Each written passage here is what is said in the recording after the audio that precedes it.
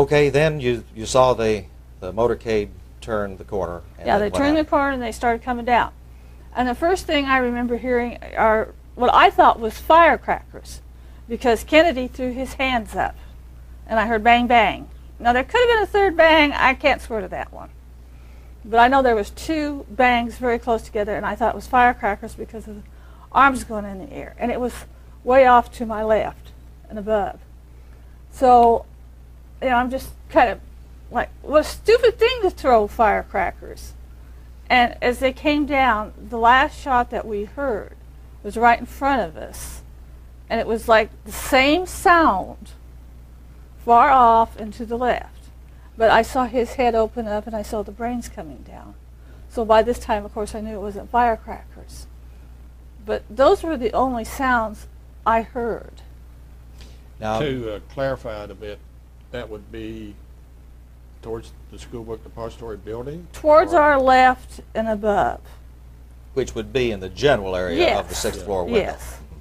You now, didn't, excuse me, go ahead. I'm sorry, go ahead. That's You right. didn't turn and look in that No, direction? No, you were neither looking one on. of us, neither Yeah. Mr. Zapruder or I, turned ever. We kept our attention on what was happening exactly in front of us. And if you look at his film, there's very little jumping. It's steady considering very what was going on. And that's why I'm saying the sound we heard, the third sound, still sounded a distance, because if it would have been as close as everybody's trying to tell us, you know, 20 feet behind us, we both... The picket fence, in other words. Yeah, we would have jumped sky high. Now, you said you did hear another sound. Okay, after, you know, he filmed through going under the triple underpass. And we're both still standing there, and then I heard this crash. And that's when both Mr. Zapruder and I kind of like did a second, or whatever you want to call it. There's a park bench on the other side of the cement things. And they were sitting in a park bench, and they dropped their pop bottle on that cement there and cracked it. That's what kind of woke us up, and that's when we got down off of the concrete. But that sound was like 5-8 feet from us. With that, yeah, we did hear, but that's the only other sound other than that faraway sound that we heard.